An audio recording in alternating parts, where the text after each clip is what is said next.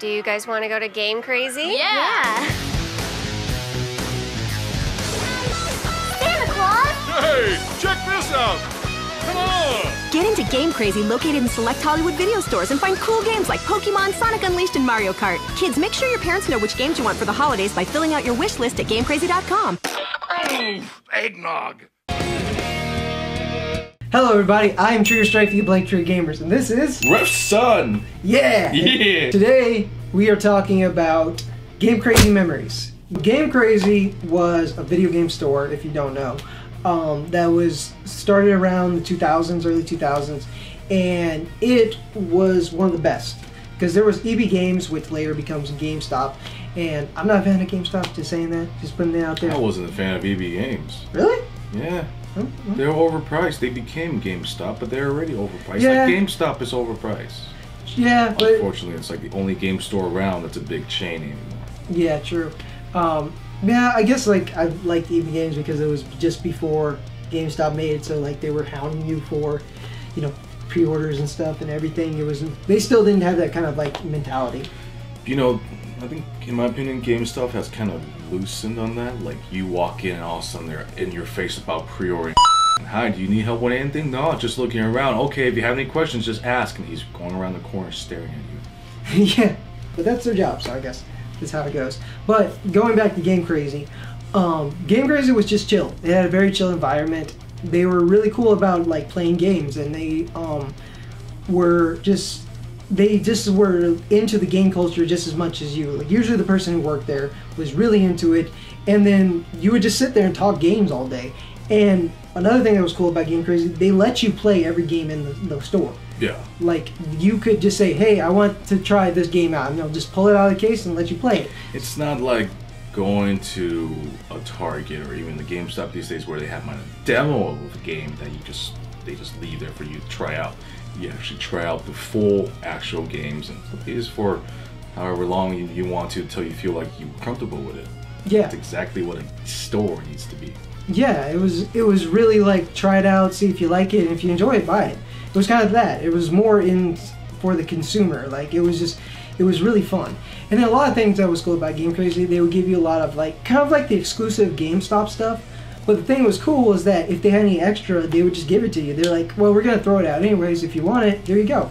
And it was so cool. Like, they were just really cool environment. And then they had like the deals on the games were amazing. Like, all the credit and everything was just crazy. Like, a GameStop sale is really good sometimes when they're like, you know, trading credit and all that stuff. But GameCrazy, like, that was 24 hours a day, you know, like 365 days out of the year. They would always have those kind of like deals and sales, and it was really cool. So to us, it was like our game store. Like, Jared himself, he was into it. I was into it, you were into it, and we were just always hanging out there, and it was just really cool. And so we're just kind of trying to remember like the good times when GameCrazy was around, because I'm sure you definitely had some good times, you know. Oh yeah, I got so much stuff from GameCrazy. Not in terms of just buying games, because there's that collection back there. So. Oh, from GameCrazy. We'd have tournaments too. That was another cool thing about GameCrazy. Yeah, that was cool. They did have tournaments there. Yeah, they had a lot of tournaments. It was kind of like almost like monthly or weekly thing that they would do. It was monthly. Yeah. I remember being in their Guitar Hero 2 tournament. I couldn't play Guitar Hero. But it was fun. And that's the thing. That's the atmosphere they brought. That was GameCrazy. It was just a fun atmosphere. It was just kind of like, hey, dude, what's up? Do you want to play this game? All right, cool. Most of the time that we went to GameCrazy was throughout our high school years. I went pretty much to GameCrazy throughout my whole high school career. I don't know why I say career. The place sucked. Anyways, I make some good friends during the way, everything, like this guy here. But every time I went, I got to actually know the people there. You know, that came in, they knew me, and I was welcome. And if, you know, like he was saying, they actually give stuff out, because they're gonna throw it away anyways.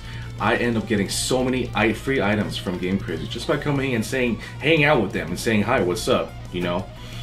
that was great. That was a good experience. Never had a better game experience instead of GameCrazy. But like I said, that place was in some way it was my end of the day, relax, get out of that hellhole that we were in, and then continue again the next day. I always looked forward to that every time I got out of school. Yeah, I was kind of the same way. Just like on the weekends, I would always look forward to going GameCrazy, checking out which games come out or what was on sale. It was just really fun. It was a cool environment. It sucks that it doesn't exist anymore, and like it sucks that honestly GameStop is like one of the only game chains. Actually, is the only game chain that's everywhere. When they used to have two to three, I think there was a third one. Maybe it was Funko Land. Yeah.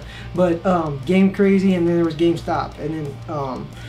Now, I mean, you guys notice that there's GameStops around everywhere, like you said, and you knows too that there are stores that are coming up that are local shops that's kind of doing the exact same thing that GameCrazy did.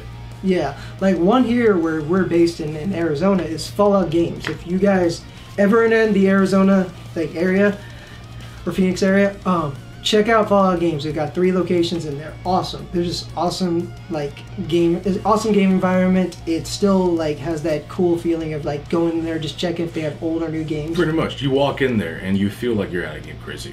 Yeah. I remember they always have these black racks full of games all surrounding the whole store, and then there's TVs and systems for you to try out whatever. Yeah, you can try out whatever game you want to buy there, and it's really cool. So if those are one of the stores that still around that actually are kind of keeping the spirit of that kind of area or that environment. So yeah, we just wanted to talk about that because we don't want anybody to forget about GameCrazy, because GameCrazy was awesome and it's cool to bring back memories of that. So yeah, guys, to sum this video all up, tell us your stories about GameCrazy if you've ever been, or if you ever remember it, or if you were just like, yeah, I met this GameCrazy and I hated him, so I never went there. Let us know the story. Tell us all about it. Hope you like this video. I'm Trigger Strifey of Blank Trigger Gamers, and this Ref Son. Yeah. And we're telling you to stay triggered, and we'll see you next time. Thanks for watching our video. If you liked it, then give it a like. If you want more, then subscribe to our channel. So this is Trigger Strifey of BTG saying stay triggered, and I'll see you next time.